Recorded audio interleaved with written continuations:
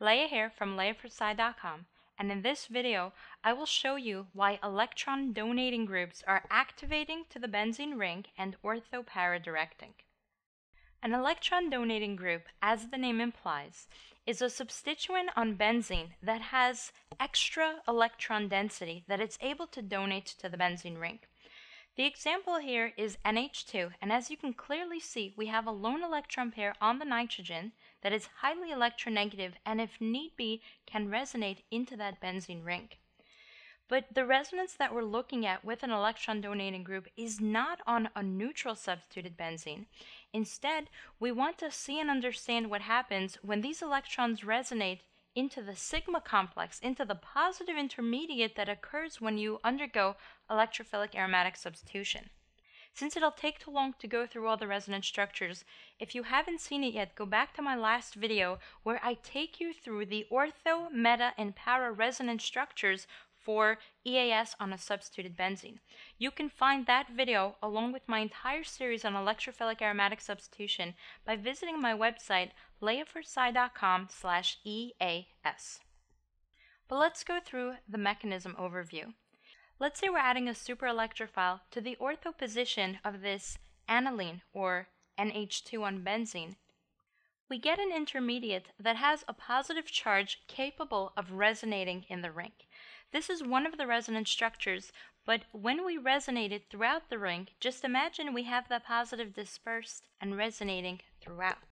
Now ask yourself this: if you have a partially negative nitrogen with lone electrons sitting next to a positive intermediate, will that stabilize or destabilize the intermediate? In other words, does that nitrogen make the ring more or less happy compared to just adding something to benzene? Think about the law of opposites in that positives and negatives attract each other, and think about how carbon does not like having charge, positive or negative. For this reaction to occur, carbon must undergo that positive intermediate.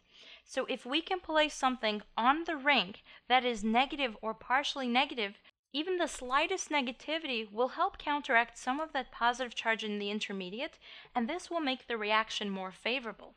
So when compared to a regular benzene that will proceed at a certain reaction rate, anything slightly more negative on the ring will speed up that reaction because the negativity stabilizes the positive intermediate, and that by definition is called an activating group. We're activating the ring to react faster by balancing the charge. So instead of memorizing your activating groups, look at your substituents and ask yourself, is it negative? And if so, will it help the intermediate? Common activating groups include oxygen and nitrogen with lone pairs such as amines, alcohols, ethers. You'll also see oxygen and nitrogen bound to carbonyls, and then you'll see the slight activating groups, which are carbons, alkyl or aryl groups. These cannot resonate into the ring, but carbons are considered somewhat electronegative, and through hyperconjugation or moral support will still help stabilize that positive charge. So we know that nitrogen activates the ring towards electrophilic aromatic substitution, but how does that relate to its directing effects? Let's take a look at the resonance. In my last video, I showed you a trick on how you can quickly recognize where the carbocation intermediate will reside without going through all the resonance. If you're not comfortable with this trick, go back and watch that video again. But for ortho, notice we have a carbocation directly near the nitrogen. Skip a carbon, another carbocation, skip a carbon, and so on. These orange circles represent the carbocation. Over to the meta addition, notice that the carbocation does not go near that NH2.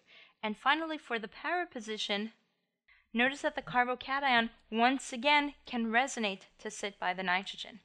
So in addition to the idea that the electronegative nitrogen will stabilize the positive intermediate, when you have a choice between ortho and para that have the same resonance structures and both put a carbocation directly near that electronegative nitrogen, and compare that to meta, where the carbocation does not go near the electronegative nitrogen, it makes more sense that the negative group will prefer to have the superelectrophile add ortho or para so that the unstable positive charge can get as close as possible to that electronegative nitrogen.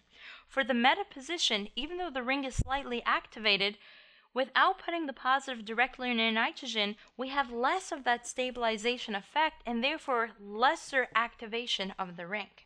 There's one more thing that you want to keep in mind when your substituent is not only electronegative but actually has lone pairs of electrons.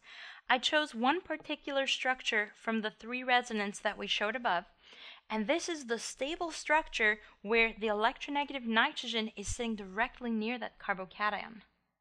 Not only do we have the 3 resonance structures that we saw earlier, but nitrogen can actually resonate down towards that carbocation, forming a bonus 4th resonance that you don't see otherwise. Notice that in both of these structures, nitrogen is now pi bound to the ring and nitrogen is carrying the positive charge. Electronegative atoms such as carbon and nitrogen do not like to hold positive charge. But when you have resonance structures, the charge is being shared over multiple atoms, and the more resonance structures that you have, the more the charge is shared, the more stable it's going to be. So having a 4th bonus structure means that every charged intermediate is only carrying a quarter of the charge, making it so much more stable, so much more happy, and therefore so much more activated towards the reaction. This is just one example. I actually worked through many more substituted EAS examples in my membership site, which you can find at studyhall.leahfisch.com. And be sure to join me in the next video where I take you through deactivating metadirectors, followed by the halogen exception. And you can find this on my website at leahfisch.com/EAS. Are you struggling with organic chemistry? Are you looking for resources and information to guide you through the course and help you succeed? If so, then I have a deal for you. A free copy of my ebook, 10 Secrets to Acing Organic Chemistry. Use the link below or visit orgosecrets.com to grab your free copy. After downloading your free copy of my ebook, you'll begin receiving my exclusive email updates with cheat sheets, reaction guides, study tips, and so much more. You'll also be the first to know when I have a new video or live review coming up. If you enjoyed this video, please click the thumbs up and share it with your organic chemistry friends and classmates. I will be uploading many videos over the course of the semester, so if you haven't subscribed to my channel yet, do so right now to be sure that you don't miss out.